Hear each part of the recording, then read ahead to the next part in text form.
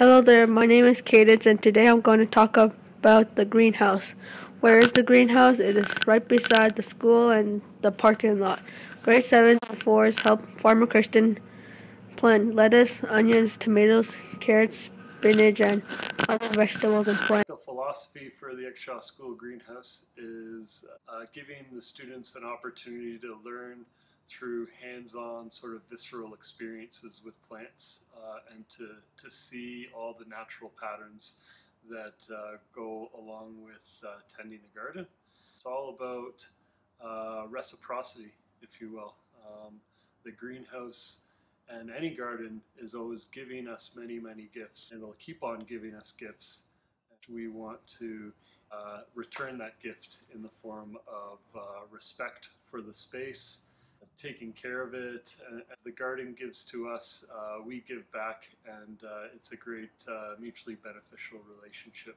It's a little life lesson for the students when they see that when you put in some love and respect to something, then they get that right back. I'm responsible because I give them food and water to grow bigger. I really care for this all the plants. When I give them water, they grow big. We really wanted the greenhouse to be a sense of community so that everybody felt that they had a place in there and they belonged.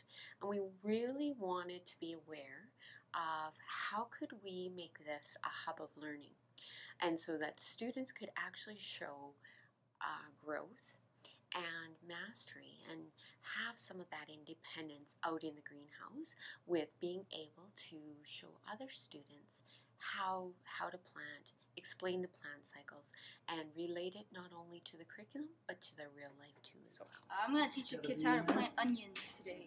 So first you got to get your knife and you kind of stab it in the side, and you got to do it carefully, like you lift it up.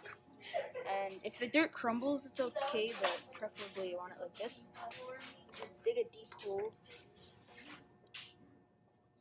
push it in, and this looks like lettuce. Bok choy. What does that mean? Good job. It's, Okay, we're gonna find that little well. Well, that does look like lettuce. yeah.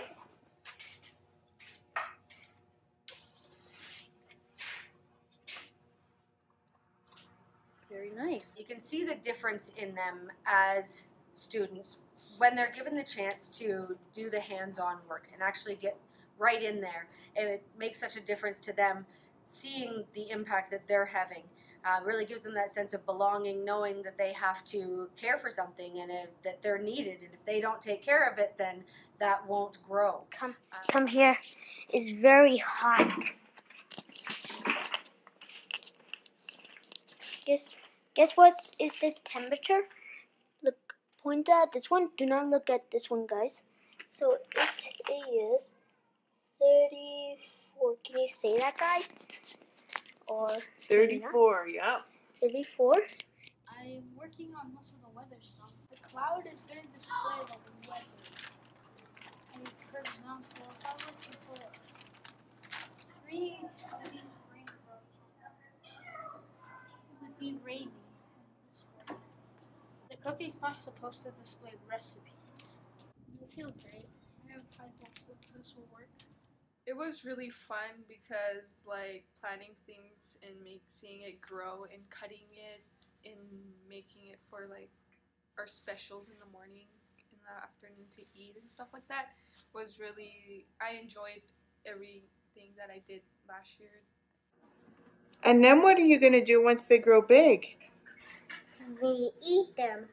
It's not good terrible, but use this food so we can eat it. When you consider that our school consists of 98% Indigenous students, it's important to consider the worldview that they're coming from. We are a public school, but our students are walking in two worlds. Part of my job, I'm really trying to develop community connections, engage kids in school, engage kids in meaningful learning opportunities.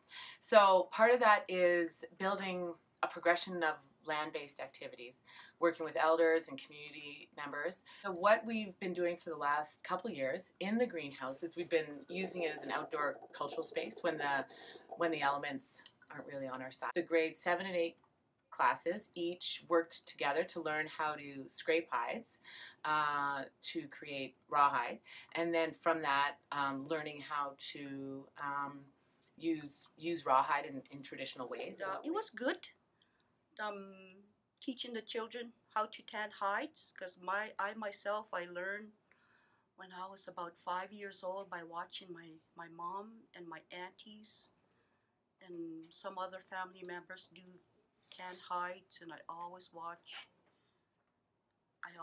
my mom, and that's how I learn, by watching. But the most incredible part of it is how it brought the school community together and how it brought the broader community together. We started and engaged, I think, 3 women to help us tan the hides. And we had 2 men teaching how to scrape the hides. But by the end of the week, at any given moment, we probably had 12 to 15 people in the greenhouse. Just families that would visit, students that were out on recess, out on lunch. It just became this this magnet. And how do you think having students work in the greenhouse and learn about how to grow those vegetables, how does that benefit them? It will teach them how to have their own gardens at home. I've already seen one of my granddaughters, they have a little small greenhouse at their house, and they just covered with plastic, which was good. I've seen corn growing in there, which was good. It's good that they learn to grow vegetables and other things like trees, because that they need to learn the nature. And when I look at a little seed like this, I kind of think about it as each one of you in this class. I think each one of you has so much potential in life. If we just look after, if you learn and study really hard at school, you can do whatever you want in life, okay? And so that's why when I look at a seed, I kind of think about it in the same way as each and every one of you. We good with that? Bye.